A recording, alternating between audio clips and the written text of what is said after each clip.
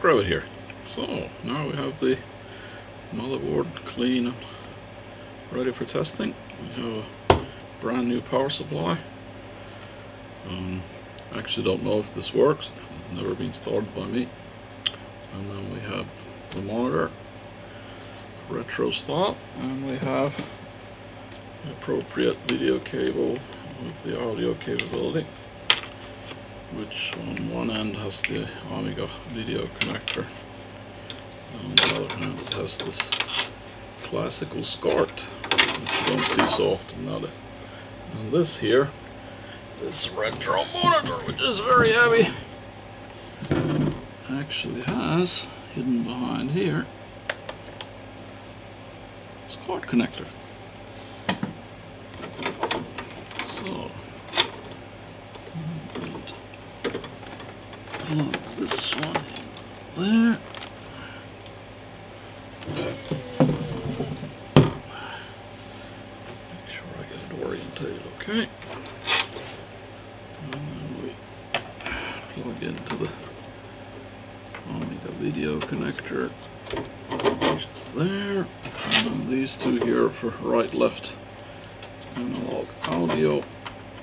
And I might have the order wrong, because I didn't look up what was right and left.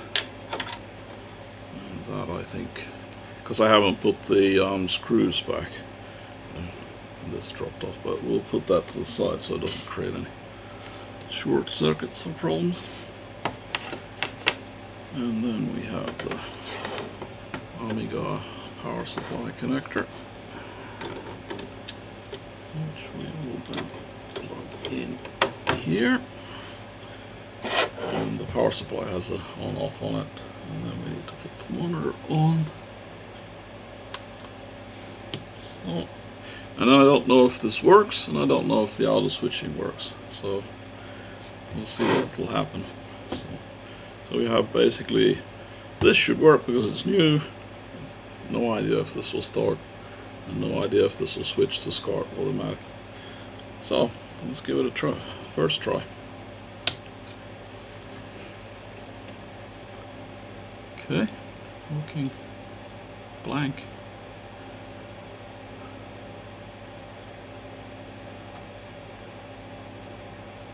So I think the video switch happened.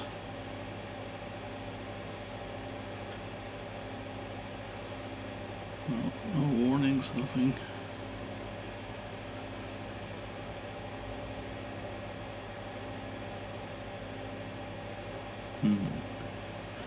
Actually, to tell you the truth, I don't know what happens when you start the Amiga motherboard like this, like completely blank. So there's no accessories, no keyboard, no disk drive.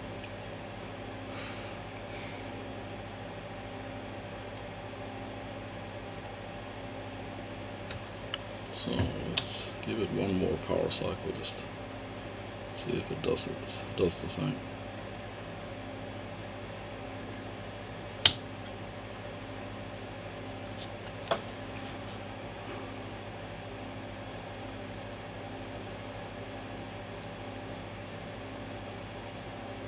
So anyway, they did some researching in the background, and if it turns silver or white, then most of the chips should be working. So the next thing I'm going to do now is to actually connect in the floppy disk drive and see if it recognizes it.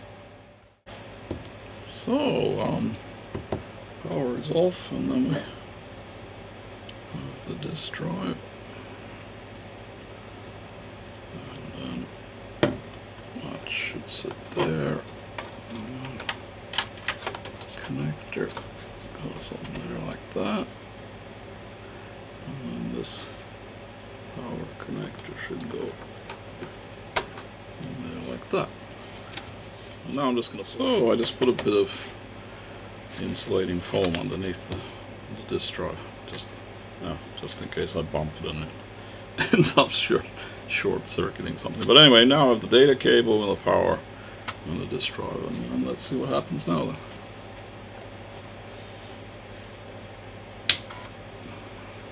Okay, I heard the sound from there.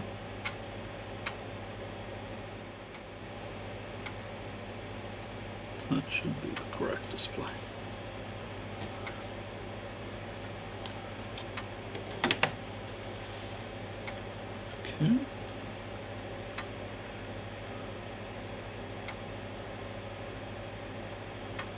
expect it to be displaying the classical Amiga disk image.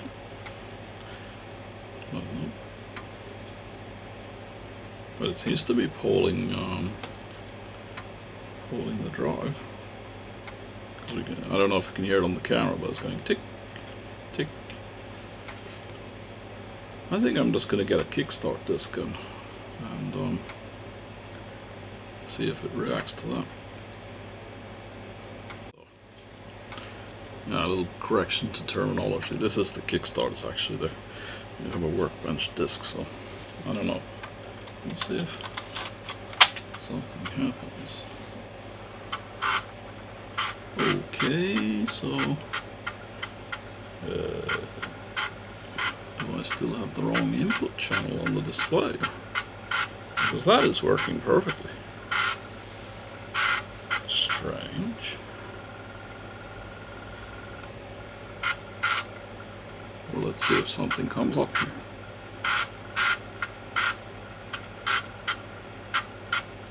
That sounds perfect. It's definitely loading the workbench. So we should have some kind of a picture here. Or let's see if it pops up when the workbench loads.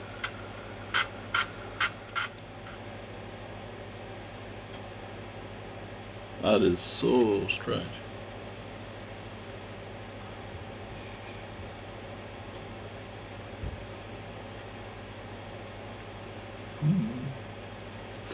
Okay, I'm gonna have to investigate. Why do we not have a...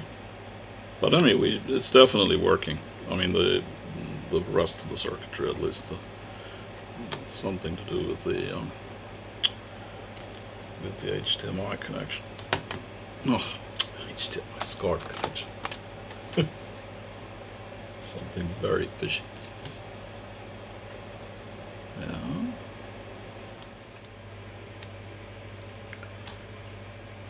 So anyway, to continue the diagnostics, so basically I think we have a working machine. I mean, it loads the workbench disk.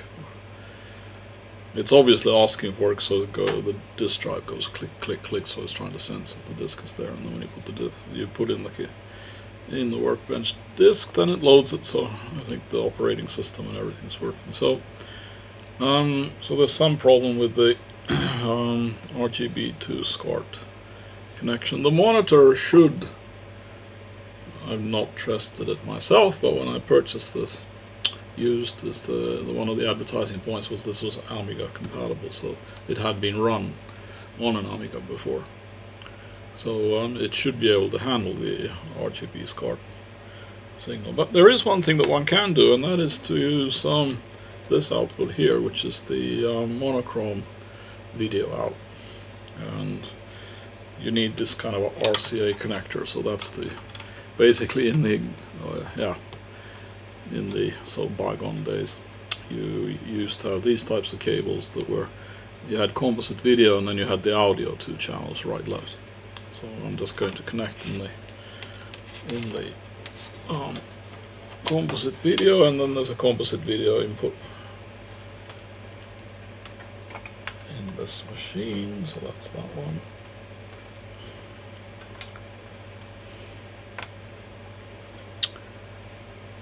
Okay. I wonder what color coding one should respect. Actually, if you look at the back of this monitor, then it's red and white for audio, and then yellow for video. So let's do that. It doesn't matter. They're all physically the same. If one wants to follow the color code, so then it would be like that. Oh wait, that's not on. Where do I put the remote then? Oh, okay, at least to access the power.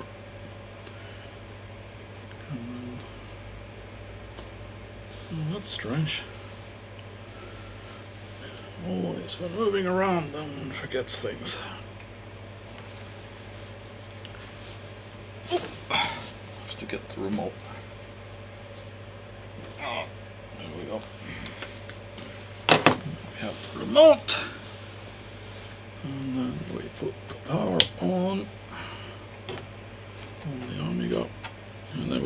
it clicking. I don't know if you can hear it on the video, but it goes like click, click. And then we try and switch the input.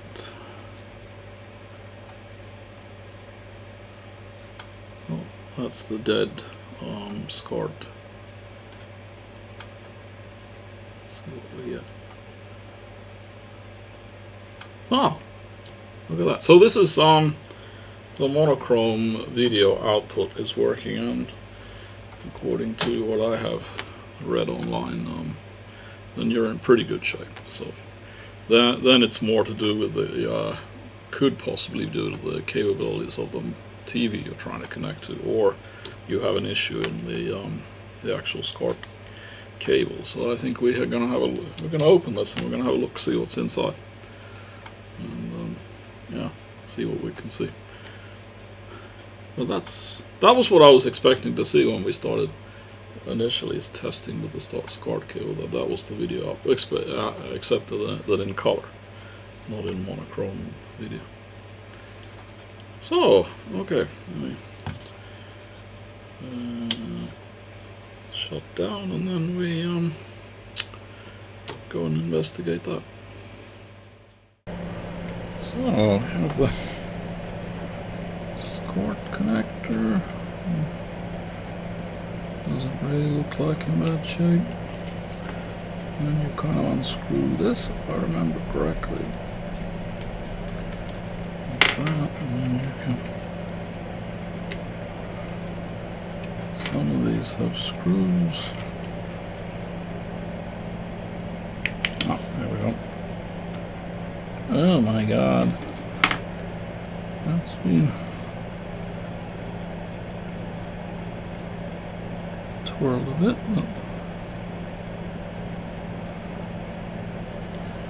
I mean, having the cables so bunched up is a bit of a mystery, but none of them are disconnected. So I'm gonna have to look at the schematics for this one and see are all the expected pins populated.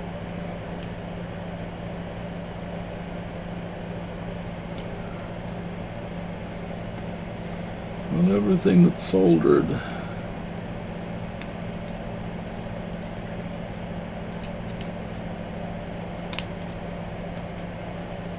seems to be well connected. So well, a little bit solved mystery. So if one looks at it from this angle here, then there should be a pin 16, which is RGB mode indicator, and that's the third one, 1, 2, 3. So if we turn it sideways, then we see that RGB mode is not connected, so there's no cable for that.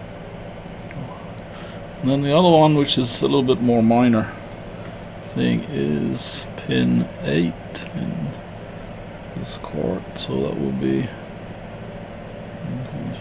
4. That's 4 from the top. 1, 2, 3, 4.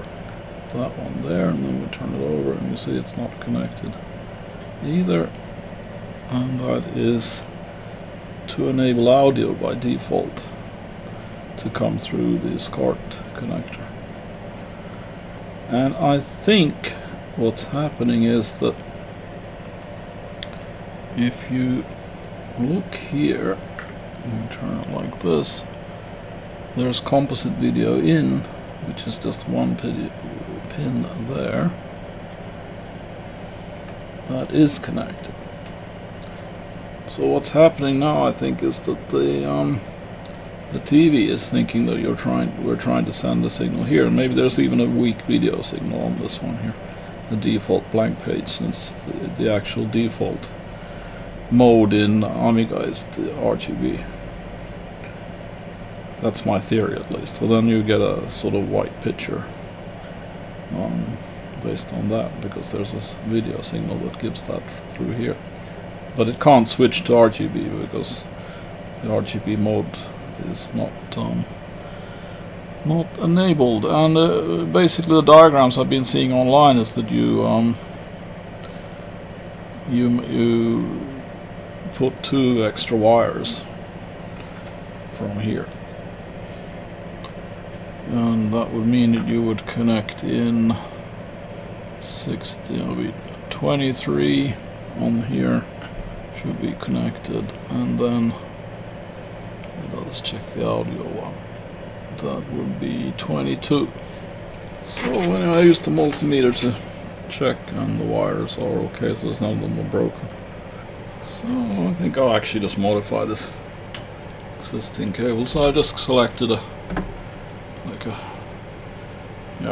this is like a headphone extension cable. I have lots of these from different devices. They should have enough conductors because it's for stereo. So I'm just gonna cut it. Use this in parallel with the existing cable. Oh, just thought the air conditioning is a bit hot here. But anyway, this cable that I showed, it actually has suitably 2 free conductors. I'm going to use those, and then we have to solder it on 2 pins 22 and 23, and then needs to be a resistor. And that I'm going to embed on this side of on this connector. So you need I'm going to actually post the link to the diagram that I'm using in the comments. So now it's time just to connect in the other end. Again, a bit difficult to see, but I need to get a wire on the 3rd pin there, which is 16, and then 7 from here. 1, 2, 3, 4, 5. 7, so that needs to be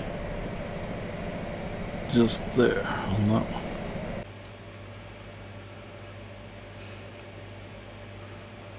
So I connected in the cable, and now put it on. And we just have to put the power on and see what happens.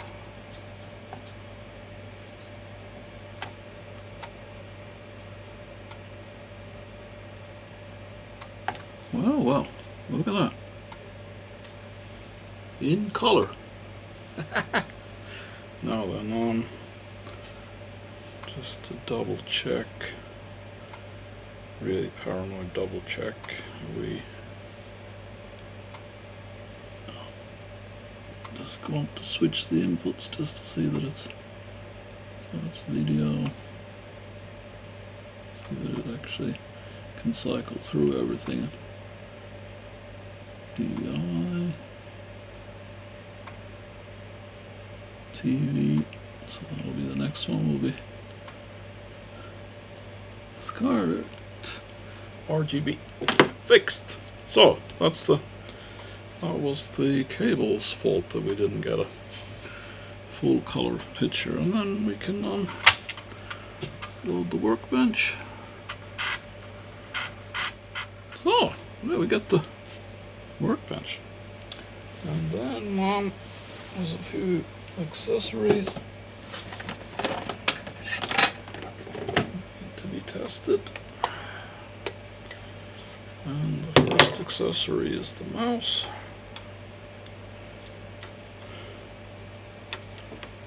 Let's see, it doesn't seem to matter which port we put it into.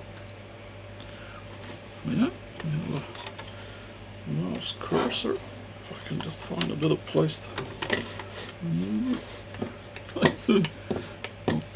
And then I'm going to try and click. If you haven't been following all my videos, then I actually I introduced this and fixed the buttons. So I think I fixed the buttons. So let's see if the whoa, really isn't enough space over here. This power supply is taking up too much space. It's the lead that's dragging it. Anyway, let's try and click on. Well, that's the round. Yeah, so, and then right click. I'm not sure if they actually have right click functions.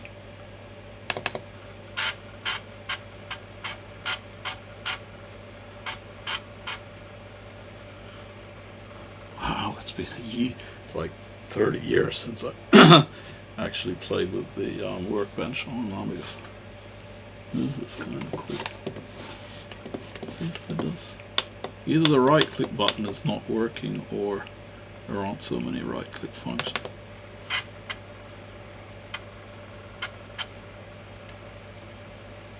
Let's see if we take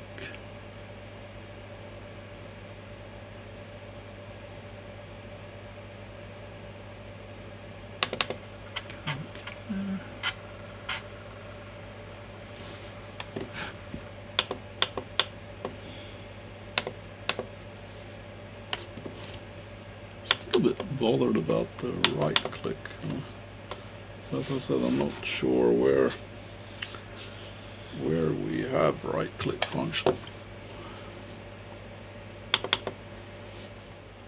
So moving on with the testing, so now we know that the buttons work.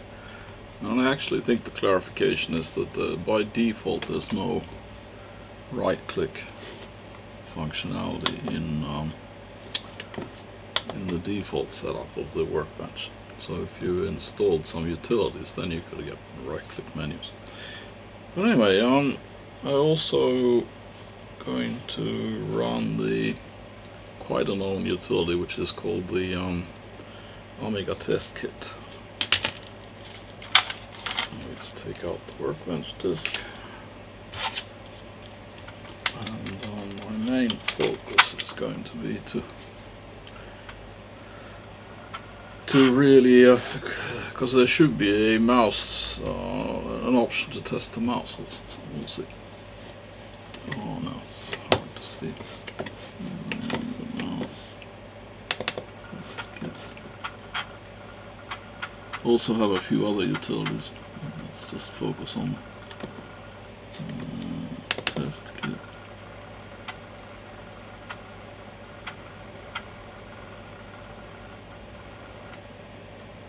There. And then this has different options to test different things. But now we're focusing on the mouse, so we want to... Okay, what's that one? Okay. Okay, it must be that one then. Ooh, look. Aha, that's interesting.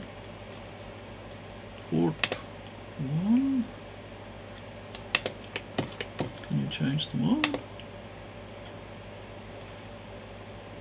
Does it say? That doesn't look like a mouse. No, that's a controller. Analog. Okay. So let's put this one in mouse. Because that's the only thing I do it. And then we...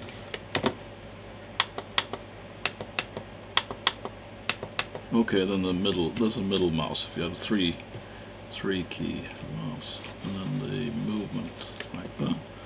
Okay, and then we take that and let's put it in here and see what happens now. Okay, movement is detected, left is detected, right is. So, okay, so no, it's also one thing that I didn't investigate it for. These ports are actually configured for, or can be configured for, wasn't it 3 different devices?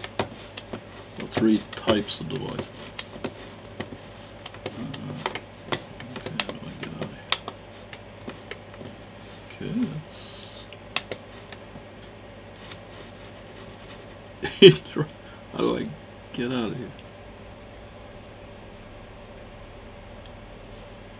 Okay, I haven't got the keyboard connected yet. So am I stuck in there then?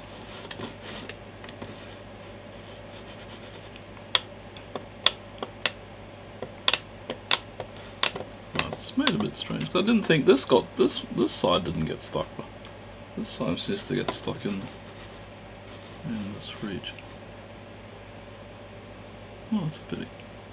Oh, anyway, I think we saw at least three devices.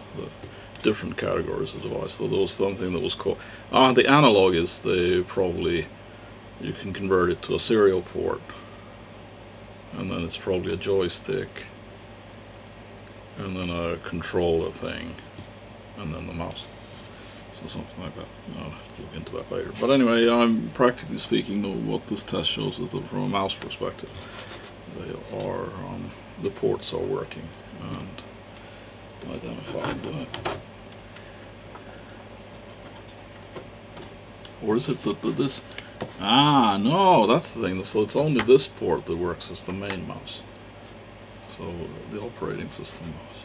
So I don't know. Okay, what if you configure that one as a mouse? No. Okay, now I understand. So that's mouse, joystick, some kind of a. Okay, that's the CD32, the gaming console version of the Commodore made. Commodore made a gaming console version of the Amiga. Actually, very hard to come by. There's sometimes on the usual sites you get the the motherboards for those units popping up, but not the actual full unit. And then it's analog. I'm not really sure what this is about. I'm assuming this would be some kind of a touch board thing. Okay, so that's good.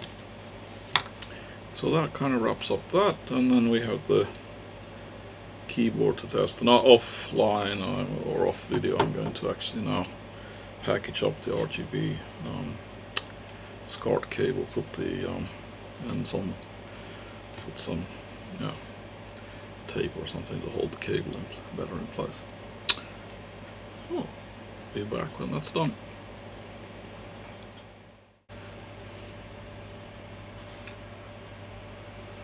So anyway, now I put the keyboard in, and of course that would be nice to hear some sound also, but let's check the keyboard out first.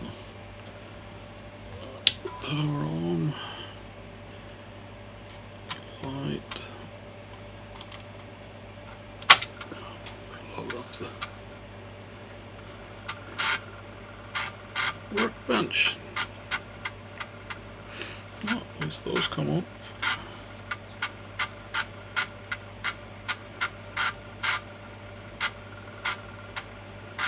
To the test kit, and see if that has anything to help test the keyboard.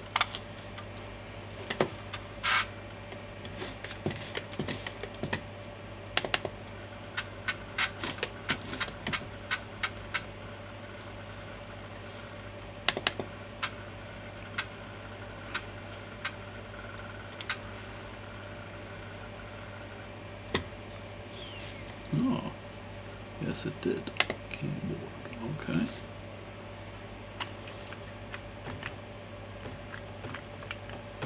Okay, definitely no signal from those. This one works. Okay, so I'm just going to have to press through the keys and find out which ones don't work. So here's the results. For some odd reason these Amiga keys are not reacting, and then the cursor keys, these ones here. This was actually explained in when they were saying about that there's a problem with the cursor keys. So yeah, I'm going to have to investigate what could be causing these specific keys to fail.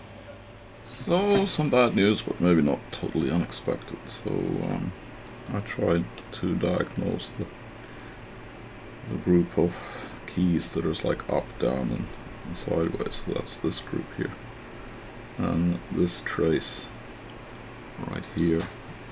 There's no conductivity between there and there. And then I tried to, according to some videos I followed online, that one can scratch open the insulation and then get to the copper layer, and I tried to do it here, and basically the trace disintegrated into some kind of powder, even though I was very careful. And then I did the same scraping here, and here I got a copper to emerge, and then I got conductivity between there and there. So there are people online that have fixed these conductivity trace connectivity problems with copper tape, and then a pen that is like a conductive pen, so you can like draw traces on material, conductive traces on material. But I actually didn't look at the Amiga buttons, like what trace problem I could have. But a bit of a, I don't know. It's really, we need a magnifying camera here to show it.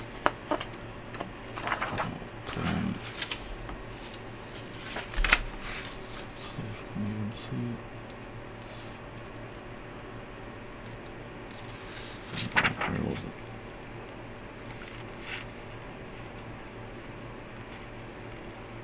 No, you can't really see it on this side.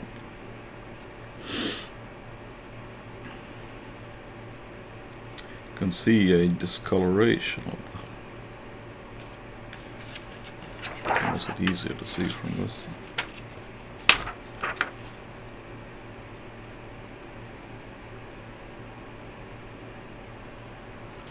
I don't think I could actually put it in film this.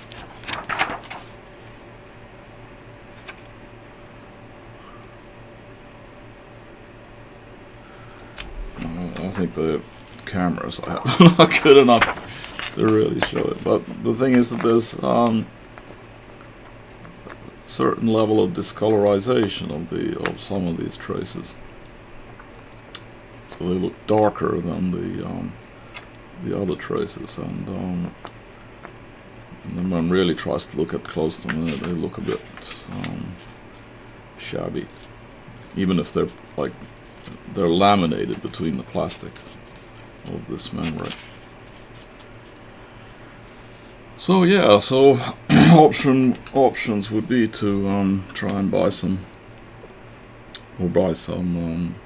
copper tape and then the conductive pen, and then try and actually redraw the connection for these buttons. Some people have had success, others not so much success. So, and then of course there's absolutely no promise, like what the general condition of these, like how worn out are these individual pads. Like when I was testing the keyboard, I felt it wasn't really taking every key press as nicely as it should. So anyway, I think I might consider buying a new membrane. I mean, yeah, it depends on how you think of costs, but I mean, it's not a very inexpensive piece of material, but you can get them new or reproduction. I intend to keep the Amiga that I'm working on, so I'm not repairing it for resale or anything. So as an investment for myself, it would be probably, I don't know, I've been balancing it for a while, but I think it might be actually worth it, taking into account that many of these traces look, it's actually most obvious in this yeah, this group here, and the trace that leaves there and goes out, so it is clearly miscolored. And then when I scraped it, it was just, it turned to, there's no copper here. So it means that I would think that there's been some humidity or something that's come down here, and then it's kind of forced itself into the trace for about 1 centimeter or something. So that means that there's been corrosion created. These are very thin, these traces. So anyway, I'm going to actually invest in a new membrane and see if that fixes, well, it should fix the problem for the cost involved. And then of course it will be interesting to see if the key presses are more positive. So it could be that will help for that part also. So anyway, finally got the new membrane. So this is what it looks like on the business end, and then here's the back end of it. So I'm going to install this in place and then we'll run the test again and see how it goes. Let's hope everything works.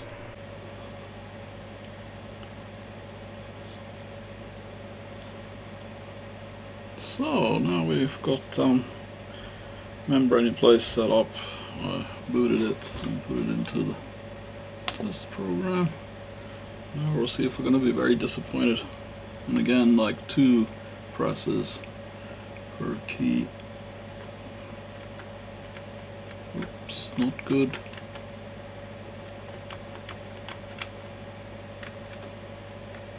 That's definitely a problem.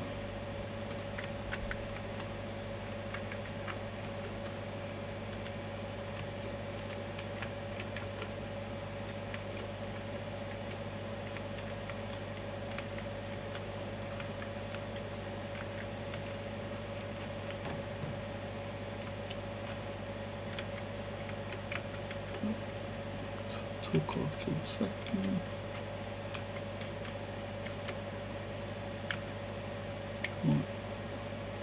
Oh, getting my neck's sore.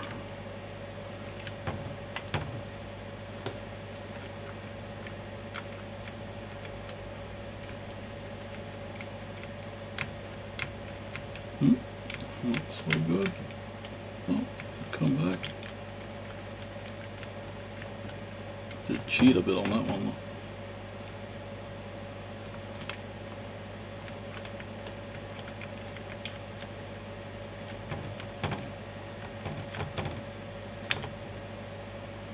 Now there is a possibility that there are feet, the actual part that's under the button, that is bad, or less than optimal. So even if one has a new, oops, that's not so. Oh, it came back.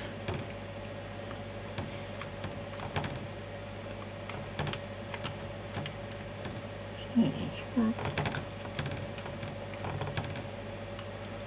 Of course, this pressing it on.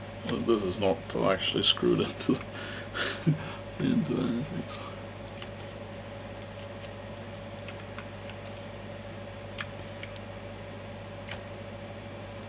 Oh, just the key.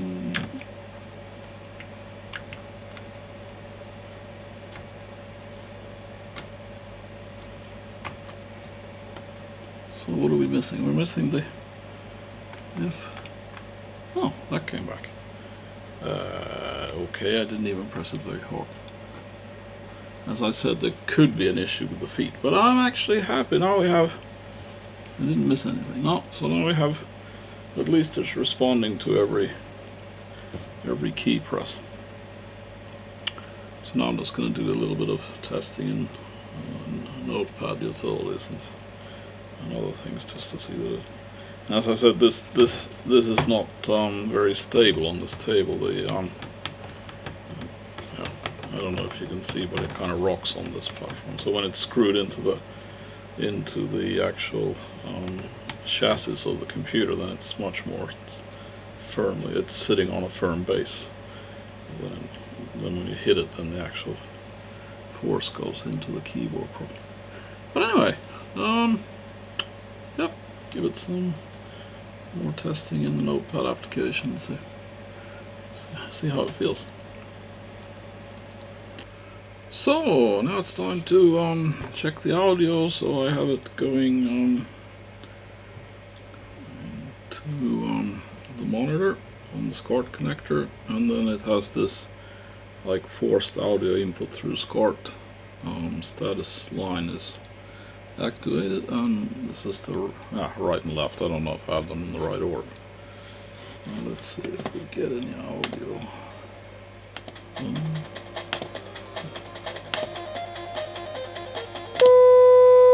Okay, that's this. So this says which channels are on, and then this is what. This is low pass filter. Now you can hear that. Now put them off. Put them on. I can't explain what that glitch with the picture was. That was just strange, and I wasn't able to reproduce it either. So now it seems to be stable, whatever.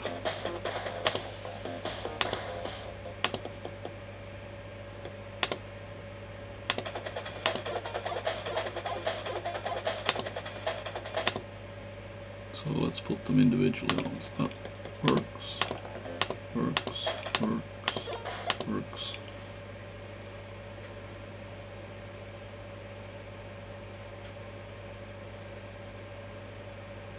Oh, so I think they actually have a, similarly working audio as far as I can see. And those are left and right and 4 channels. So no, I say it works. So I rebooted it, put it into the Notepad application. So.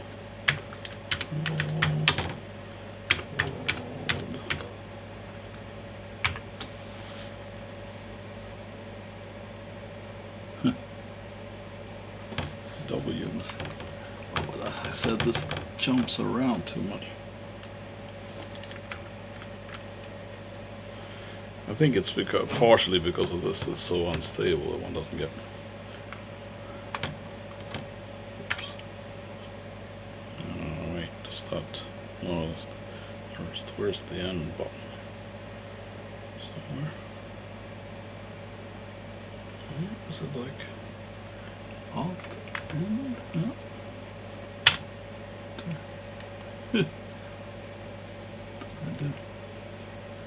Oh, it's so hard to see from here.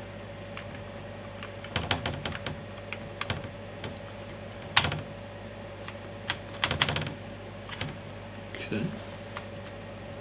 Yeah, it just jumps too much. I'm trying to hold it. Yeah. This base is too springy.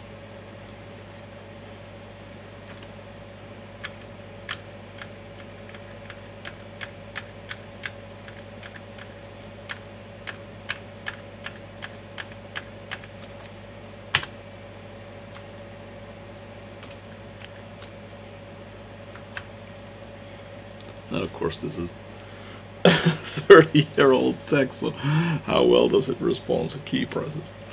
There's also one thing that is not good, is that the keyboard wiring is exposed on top of this electronics. So as you know, we have the shield that goes on top of all this, so it could be that it's radiating these communication lines with a lot of just like from here and everywhere. So that it's not a guarantee that the signal's going through the keyboard connection at the way that it's currently set up is that clean. Anyway, I think that's yeah, that's testing completed, I would say. I mean, giving it a bit of this and that for being 30 years old, so it has to be. So anyway, I think I'm going to wrap this video up on this one, and upcoming video will be the final assembly. So consider subscribing, hit the bell icon, get notified, and join the fun when I put it back into its original form. I'll see you in the next one.